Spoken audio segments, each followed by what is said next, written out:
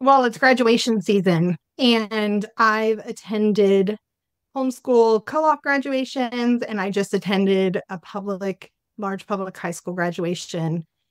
And in both places, this issue came up. The public high school, the ceremony was pretty much led by the honor society students. They called the names. They were decorated in medals and cords and sashes, and they were all girls, all of them. There was not a man other than the Board of Education president who spoke on that stage. And the person I knew who's graduating is going into chemical engineering with over a 4.0 and all of this, you know, accomplishment in her belt. And then I attended a homeschool co-op graduation. There were obviously a much smaller amount of children, but or graduates there. And even in that Christian circle, someone asked one of the female graduates what she was doing, and her mom stepped in automatically and told this whole grand story about how, she just is gonna stay put for this amount of time, and who knows what it'll she's just justifying. This daughter wants to stay home and prepare herself for motherhood. I know it. It's written all over the way that she lives life. And even the family was having a really hard time justifying that. And I think we just face that so much. We say, I'm just a stay-at-home mom. And it's just not Yeah. just. So It's more I've than just that. seen that play out very tangibly lately. Yeah. I think it's actually really important to talk about graduation ceremonies because I think graduation ceremonies are maybe the most influential moment where we have a public ceremony where we tell young people the kind of the optimized or the proper trajectory of life. What is the purpose? Like that's the whole point of the ceremony. We're celebrating what they've accomplished, but there's also an understanding that when there's speeches given or conversations had, it's sort of pointing children, right? Men and women, boys and girls in a direction. I was very struck on, I remember my high school graduation party. Somebody pulled me aside and told me, hey, I got to tell you something that I think is really important that you know when you transition into this next season of your life. What you're about to experience when you go off to college, those are going to be the best years of your life. So enjoy it. And I was shocked, and really grateful because I was like, oh, finally somebody told me really what peak life is all about.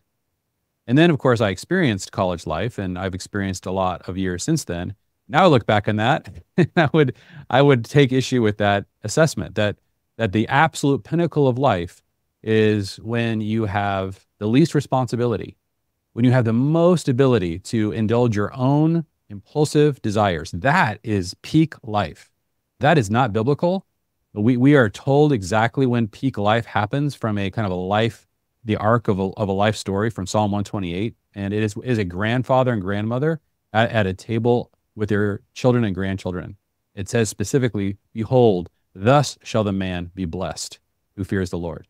It's not about, your college years, but this story is really difficult. So there's a lot being stirred up. And I do think that, should there be gender, like a little bit more of a gender distinction conversation had at graduation ceremonies when you are pointing, are you going to point men and women in exact same direction when they are around 18 years old? Is that an optimized message to give to men and women? I think our culture has said yes. April and I were just at a graduation ceremony a few days ago for one of our daughters who graduated, our fourth. And one of the things I said to April is I looked over and I said, do you remember that when you graduated, did the guys and gals wear different colors? And she said, yeah, they did. And I'm like, yeah, they did when I graduated too. But I don't see that anymore. Like it is kind of weird watching them because they're in because of the hat and the robe. It's really hard to tell the difference between a guy and a gal unless you're look really close. I don't think that's a big deal. I don't think it's like, oh my gosh, stop everything. Something terrible has happened. it's just an observation that we both were making. And it's like when there's an opportunity to accentuate the difference, we choose not to take it often. And when there's an opportunity to blend the two genders, what we tend to take that road. That's a trajectory culture is on in general. If you just look for it, you'll see it in very subtle ways. I think that's a very small and subtle way. I don't think it's a big deal, but it's something interesting to note. So, April, what are your thoughts? I know that you saw that we had that conversation as we went into the through that graduation experience. Yeah, it was very bizarre. I mean, everyone looked the same from the stage. It was really hard to tell unless the girl had really long hair over her gown. It was very hard to tell. But also in the program, because this was kind of like a homeschool co-op graduation, there were only 19 students. So they each kind of had like a paragraph on the program about all of their accomplishments throughout high school and then what their future plans are. And it was such a stark contrast, kind of like what Kristen's saying, with 18 of them talking about all of their accomplishments from high school, and then they're heading off to college and then what their major is going to be and all these things. And I had asked Jeremy to write Elisa's, our daughter's, little bio thing. And it starts off, Elisa is a beloved daughter of the prior family. It's like calling out her like daughter identity. And then he talks about a few things, like she's an artist and some other things.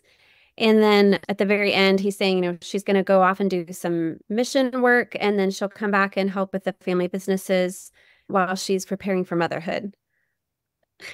And she read it, and we were joking. And she's like reading through all of her friends. She's like, oh my gosh, none of them say anything about family or getting married or being a mom or anything. And so I'm like, well, how does that make you feel? And she's just like, this is crazy. Like, I feel like, I forget the word she used, but like alone, but like not ashamed, kind of like I'm the only one, but I'm not gonna do what they're doing. That's for sure. So it's bizarre in the Christian world, I think, how pervasive it is. Yeah, yeah, man. Yeah, that is just it's not appropriate to call that out. And I think, and this is a difficult topic because I think that what's happened, one of the reasons anyone listening to this who isn't really familiar with family teams is going to be like, this is incredibly dissonant from everything else I'm hearing, not only in the secular world, but also in the Christian world. Like April said, everything that we just went through was not only Christian, it was conservative homeschool Christian in the most dramatic kind of way. And we stood out like a sore thumb, in the way that we were kind of positioning what we thought this event was about and how we were kind of walking through this next season with our daughter. And so, yeah, it's difficult because I don't think that it's well known the impact this is having on the ability for young women in particular to think about, and this is kind of getting back to what Zuby was basically saying, that all the metrics are the same. Like you when you get to this when you look back at your kind of high school career, you look forward to college, what you want to see, I think culturally, what we want to see is that if you somehow erase the names at the top of both of those, those transcripts or those bios, you would not be able to tell the gender. And that would be considered like a huge win, I think, culturally.